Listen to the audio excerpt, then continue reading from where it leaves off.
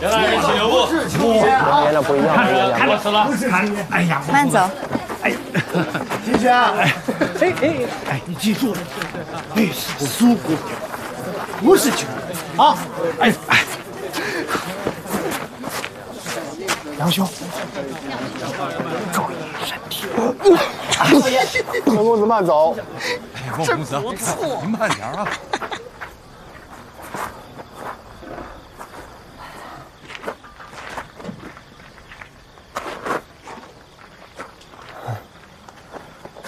你还活着，真好。你活着，就是这个世界上最好的事。秦公子，你醉了，认错人了。秦轩，你喝多了。宋景，送秦公子上车。金委员，没事。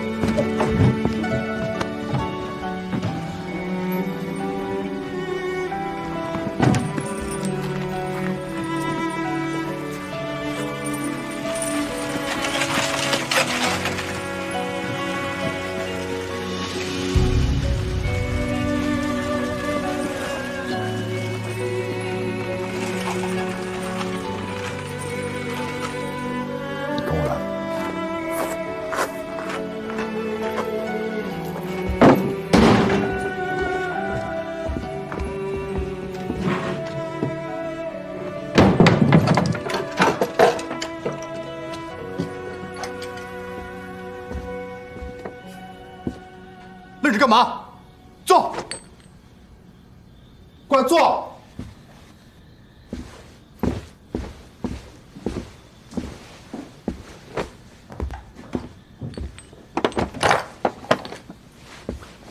伤在哪里？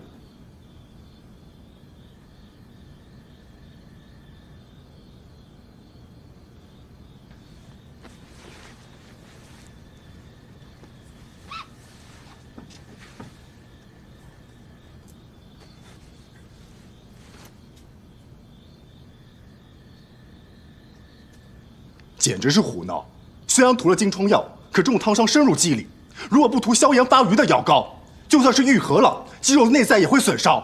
发炎高烧是小事，就此丢了小命不是不可能。难道你还有更好的办法吗？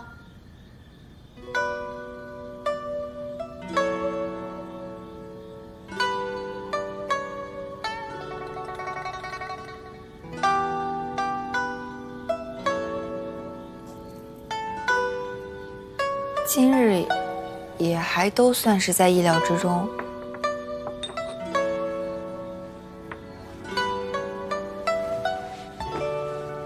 只是没想到秦轩会来，幸好元朗已经走了。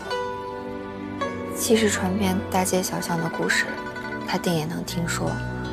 不过，我原以为秋明无论如何都会拦住他。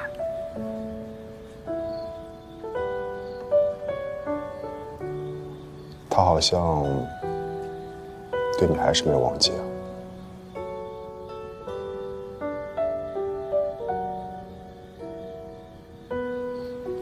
明日你可愿教我防身术？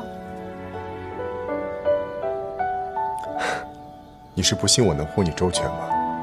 总有你不在的时候，就算你一直在，也难保每次都像昨日那样过关。我若学会了防身术，我便可以自保了。也行。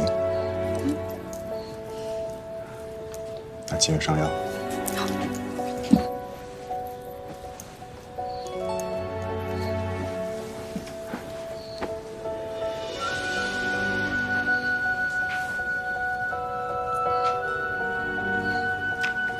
疼吗？不了。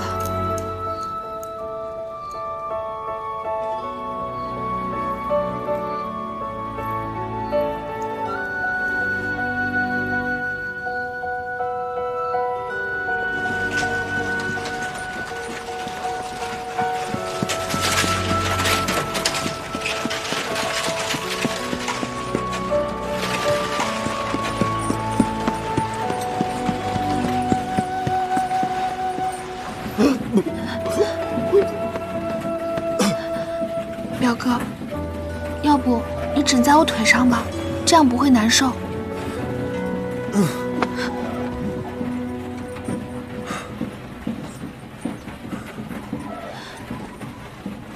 表哥，刚刚那个是姐姐吗？是她，她还活着，可是她……他跟你说什么了吗？什么都没说。他不会再跟我说话了。为什么？你们姐妹俩明明都生还了，为什么他却去找了梁毅，而你却来找了我？为什么那天见到的是你，不是他？为什么？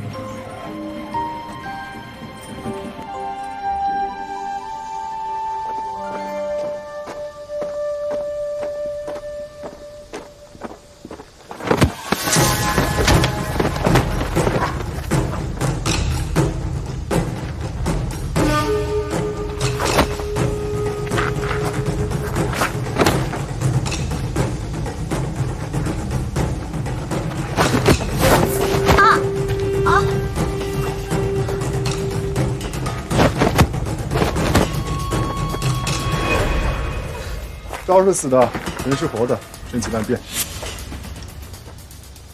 夫人好。痛！你又想骗我？放开！再来。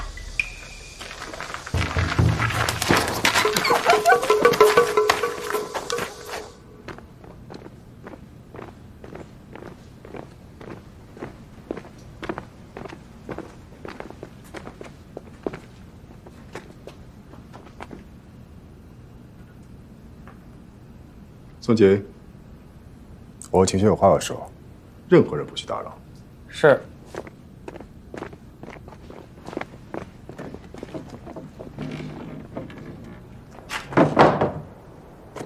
我昨天想了一夜，我想你为什么策划救援却不告诉我？为什么你对邱家有任何打算都要把我排除在外？为什么连邱岩还活着你都要瞒着我？我想了很久，我告诉自己，你们定是不想连累我，不想让我涉险，才故意不告诉我。